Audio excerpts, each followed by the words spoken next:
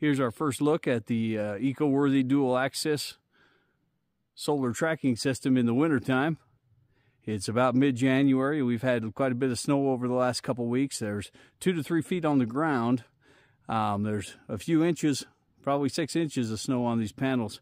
I was hoping it was going to shed them, but it obviously hasn't shed at all. You see a little bit of pile in front of it, but I'm going to have to keep an eye on this winter, maybe put a little more slope on it if I can. But there's our first look at it. We'll see if everything's running and working the way it's supposed to.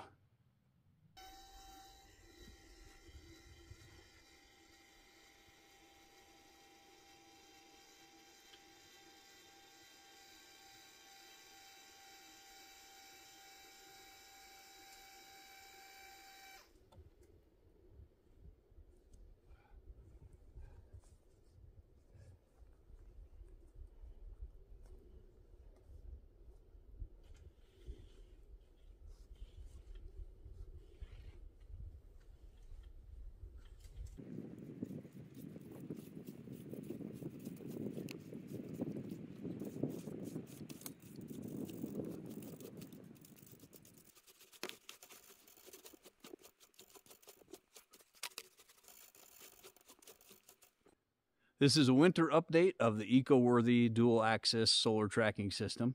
I've had this installed for several months now and it's been working great. I don't winter up here at this cabin, and so I like to come in about once a month and check on things. It's mid-January right now, and over the last couple of weeks we've got a lot of snow, and I wanted to come check on it, make sure everything was working well. And one of the things I noticed right off the bat is that there was about 6 inches of snow on the panels, and that worries me because we get up to 6 feet of snow up here, and if it's not shedding snow like I hope it will, then it could crush this little tracker. There was snow piled up in front of it, so it is shedding some, but it's not shedding at all. I have a little bit of room to work with that southern axis, so we're going to try to adjust it all the way south, and maybe that few degrees will help. So we'll do that and see if that makes a difference. I'll keep you updated on that.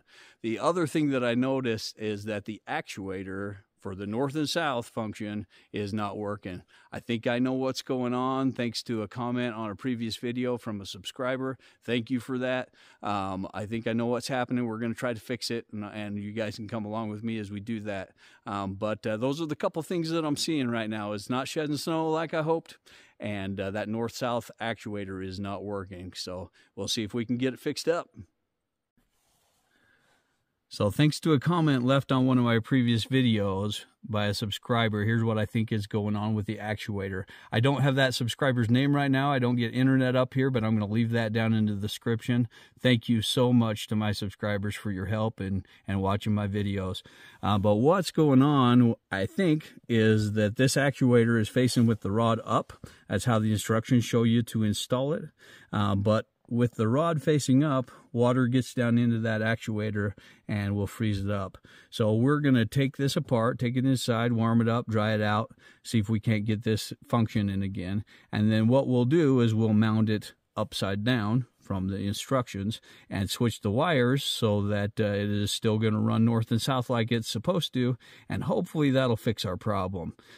So thanks again to that subscriber that left the comment. We're going to try that out and see how it goes. I took the actuator inside last night, got it all dried out, remounted it with the motor facing up, rewired it so it was operating in the right direction, and it is still not working.